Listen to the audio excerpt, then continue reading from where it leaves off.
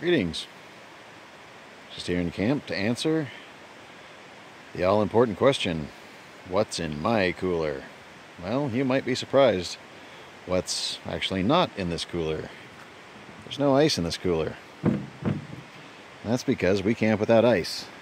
I know you're going to say, how in the world could you possibly camp without ice? Well, we also camp without fire for the most part, so there you go. Take a quick inventory to show you how we do this. It's a very basic diet, and you probably aren't going to agree with it, but it's how we do. So here it goes. We have our basic fats: olive oil, walnut oil, some safflower oil for frying, and coconut oil. A couple of teas. We have some chai and some sleepy time chamomile. Protein powder, quinoa, rolled oats, instant potatoes, and pasta. These are lentil pasta, no gluten here. Obviously no gluten anywhere at all. A little creamer for the coffee, and a little stevia for sweetener. And to go with the pasta or the potatoes or the quinoa, we have dehydrated mixed vegetables. And of course, coffee. And a little spice rack, just your basic stuff.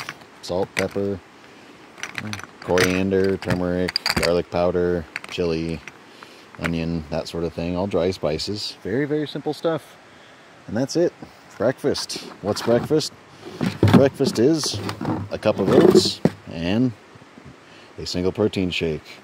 Lunch and dinner consist of either the quinoa, the potatoes, or the pasta, with some of the mixed veg and choice of fats and seasonings. So it could be Italian day, it could be Asian day, it could be just plain old boring, let's just get some food in day. But it's a very convenient way to camp. It's a very simple diet. We certainly don't eat 2,000 calories a day, and it's, as you can probably tell, vegan. There is no meat, no dairy.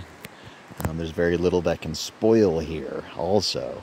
You don't want to let your oils get hot. They could go rancid, but that's why they're in the cooler. Other than that, there's really nothing that can have any problems as far as just sitting in here. You could leave this in here over the winter for 6 months, and it'd be exactly the same as when you closed it.